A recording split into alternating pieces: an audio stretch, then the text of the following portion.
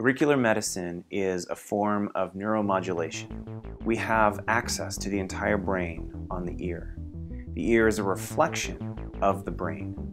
The precentral and the postcentral gyrus on the frontal and the parietal lobes are reflected on the ear. So that means that everything from this finger to my knee, to my liver, to my psychological traumas, everything that is going on in the brain and the body is projected onto the ear. We have access to all of it. So in this course, we're going to be teaching you the topography of the ear, the map of the ear, anatomically, and you'll be able to use that map to find active points. Here, from either end of the antitragus, heading down into the concha.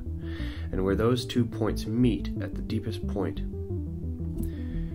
is where you will find the thalamus. But this is your frequency screen. This is where you select your frequencies. It may not say F, you may have N, C, or R, or B. It's at the level of L1. Okay, so we find the landmark for the T12 L1, and we come to L1, and a third of the way down the wall is the adrenal point. And now I'm going to use the needle as my point finder. So I'm moving through that specific area, back and forth, until I feel the greatest connection pause.